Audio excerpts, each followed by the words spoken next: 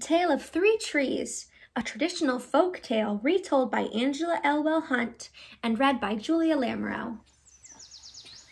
Once upon a mountaintop, three little trees stood and dreamed of what they wanted to become when they grew up.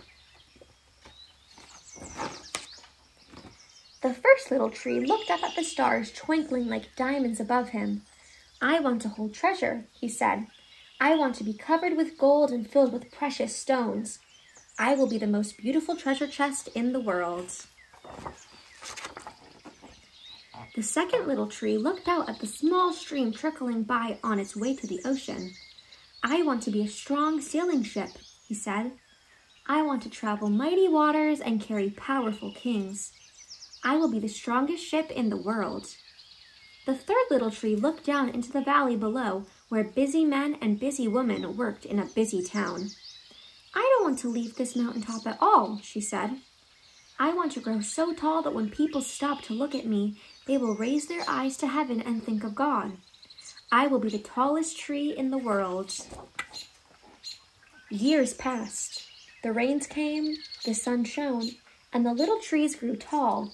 One day, 3 woodcutters climbed the mountain. The first woodcutter looked at the first tree and said, "This tree is beautiful. It is perfect for me." With a swoop of his shining axe, the first tree fell.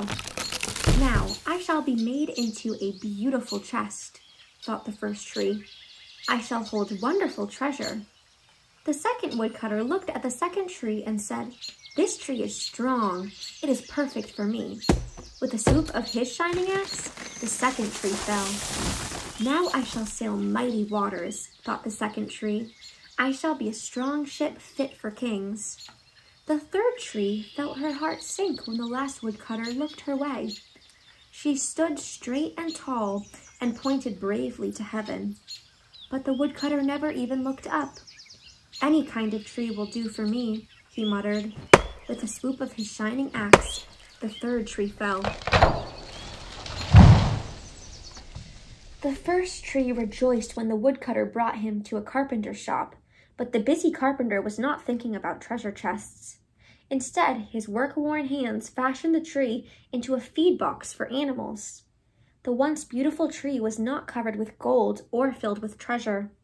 He was coated with sawdust and filled with hay for hungry farm animals.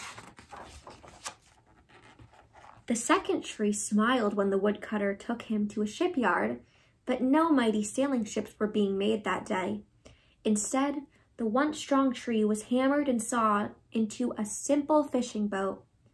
Too small and too weak to sail an ocean or even a river, he was taken to a little lake. Every day, he brought in loads of dead, smelly fish.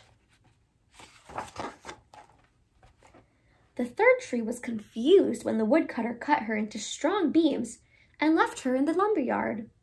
What happened? The once tall tree wondered. All I ever wanted to do was stay on the mountaintop and point to God. Many, many days and nights passed. The 3 trees nearly forgot their dreams.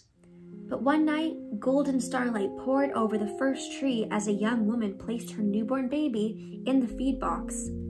"I wish I could make a cradle for him," her husband whispered.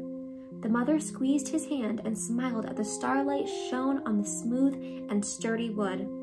"This manger is beautiful," she said, and suddenly the first tree knew he was holding the greatest treasure in the world. One evening, a tired traveler and his friends crowded into the old fishing boat. The traveler fell asleep as the second tree quietly sailed out into the lake.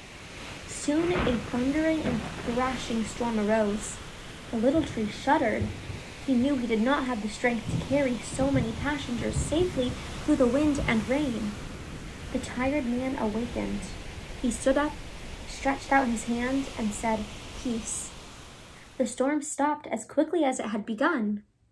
And suddenly the second tree knew he was carrying the King of heaven and earth. One Friday morning, the third tree was startled when her beams were yanked from the forgotten woodpile. She flinched as she was carried through an angry, jeering crowd. She shuddered when soldiers nailed a man's hands to her.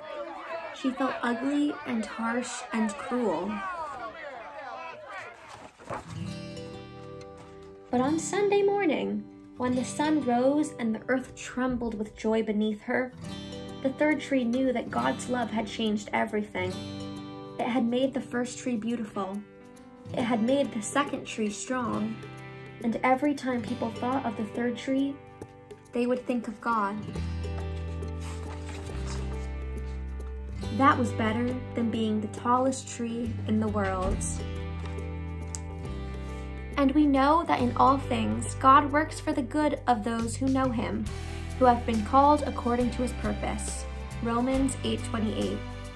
The three trees on the mountain dream of what they want to be when they grow up. Their wishes eventually come true, but not at all in the way that they expected. God's love changes everything. Like the trees in the story, we all have dreams, but sometimes end up finding ourselves in places we never imagined. Dear God, I don't always understand what happens in my life.